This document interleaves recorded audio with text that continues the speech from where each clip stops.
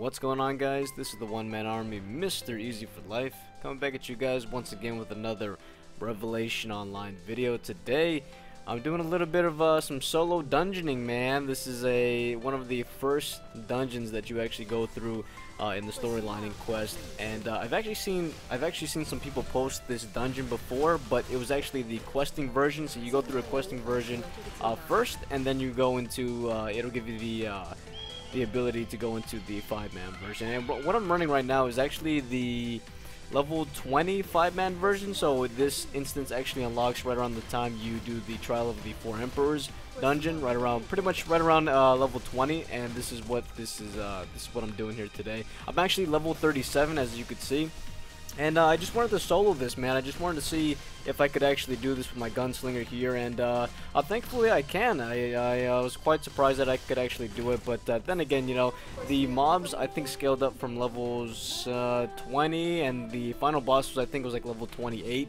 So there's a little bit of a jump in the level cap, but it starts out at 20, and I think like I said, the boss levels go all the way up to 28 at the most.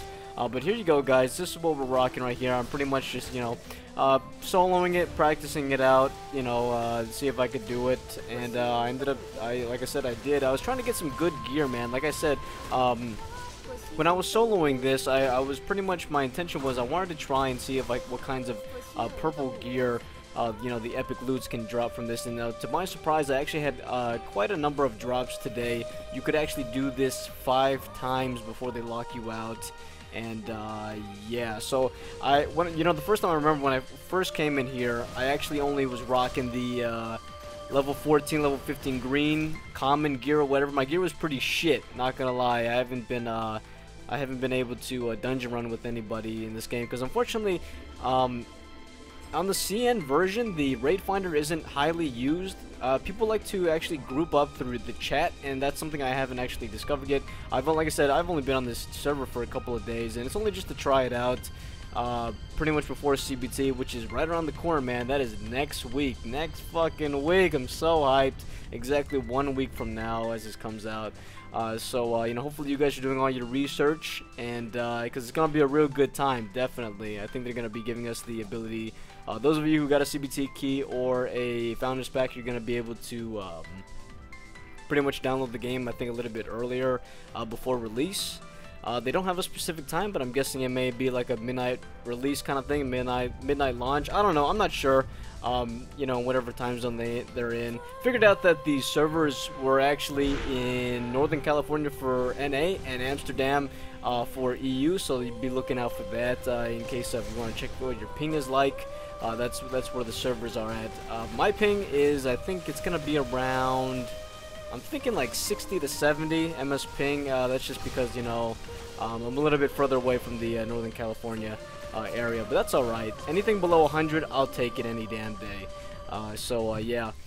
So as you can see over here, coming over to the first boss, and like I said, I didn't think I was actually going to be able to do this, but I figured out that the only important thing that you really need when soloing this is actually the weapon, okay? You're going to get to see that at the end of the video.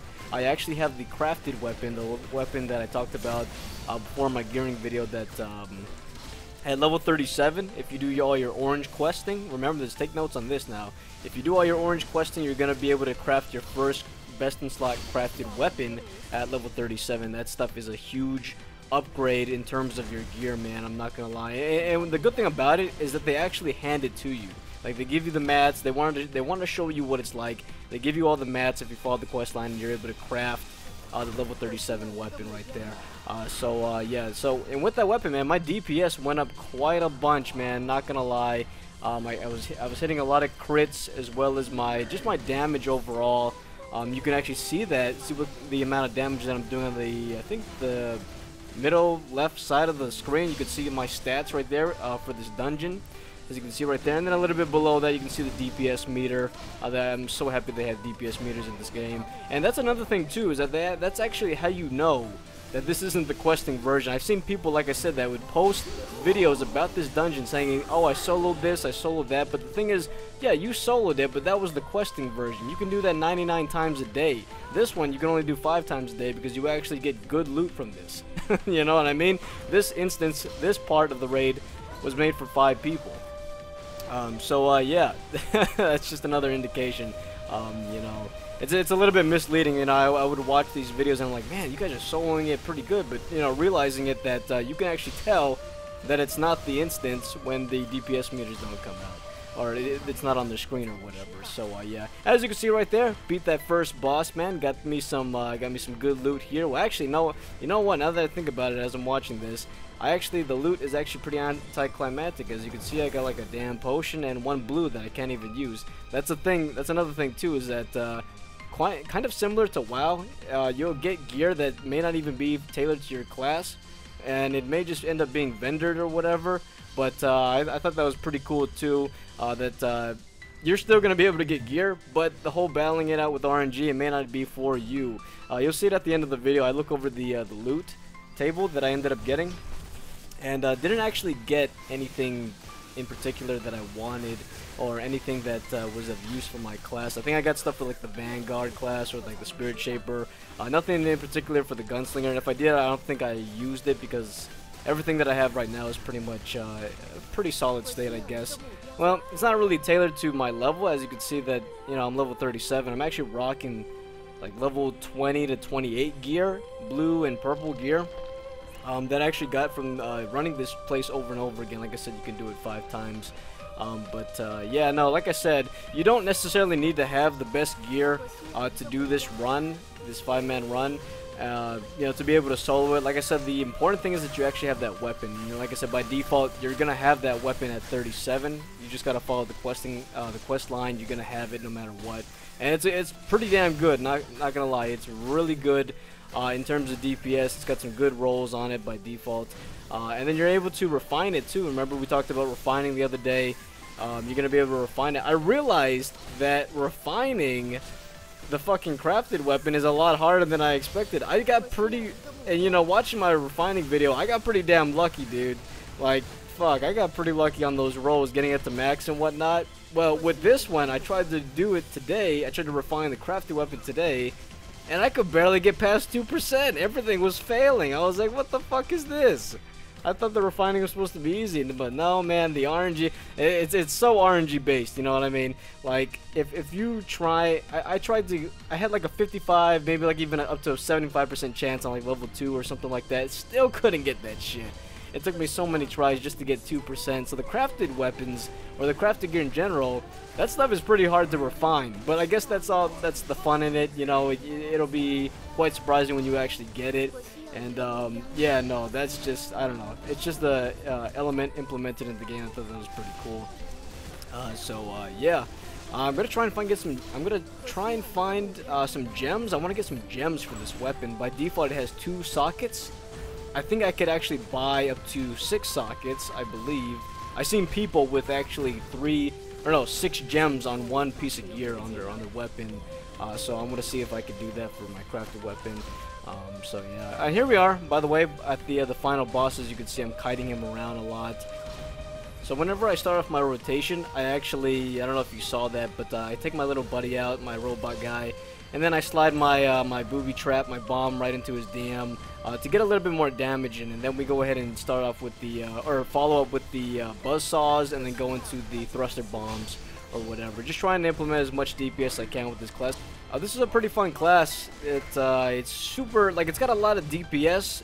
The thing about it is that you actually, I found out that it's kind of a glass cannon if you think about it. Now, I tried to put some stats into some points into my build where my secondary stats is magic defense and physical damage defense. But it's still, I think I still take a pretty decent amount of damage, moderate amount of damage in comparison to like maybe like a Vanguard or something like that. But overall, the damage is quite incredible for this class. True glass cannon, if you know what that term is. It's kind of a glass cannon class. But I think if I go a little bit further into the game, I know that if I gear this character up just right, the defense isn't gonna be so bad, and I'm just gonna be you know, busted out some DPS and being able to have a high rate of survivability, I guess. I don't know where I'm going with that. I just know that this class does a lot of DPS, and if you're a fan of the range DPS classes, definitely give this class a try. The Gunslinger is pretty fun.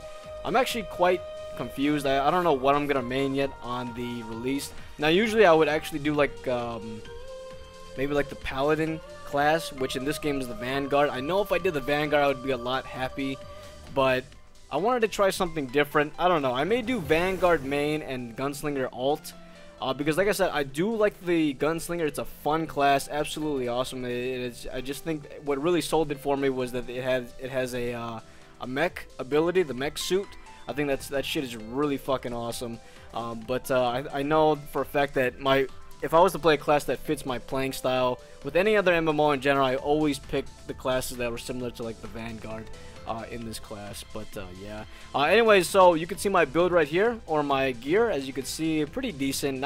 It's nothing too special. I got a couple purples here and there. Nothing's really refined except the weapon. We'll get down to the weapon. Yeah, as you can see right there, it's the level 37 crafted weapon. That's going to be your first crafted gear that you're actually going to get just by questing. So, yeah, that's pretty awesome. Other than that, level 20 gear in terms of accessories, and then I got a couple, like I said, my best gear is mostly like my, you know, headpiece, my hands, and whatever, stuff like that, legs, and all that. Yeah, no, it's, other than that, you can see my build right there, focusing a lot on agility for the Gunslinger. You wanted to go with agility since that focuses on crit as well, and we all know that crit damage does a lot. Either way, guys, this video is coming to an end. Hopefully you guys enjoyed it. Stay tuned for more Revelation content to come your way. Drop a like if you enjoyed it, as always, and I hope you're all having a very easy day. And yeah, stay tuned for more to come. Thank you so much for watching. Have a very easy day, and this has been the One Man Army, Mr. Easy for Life, and I'm out. Peace!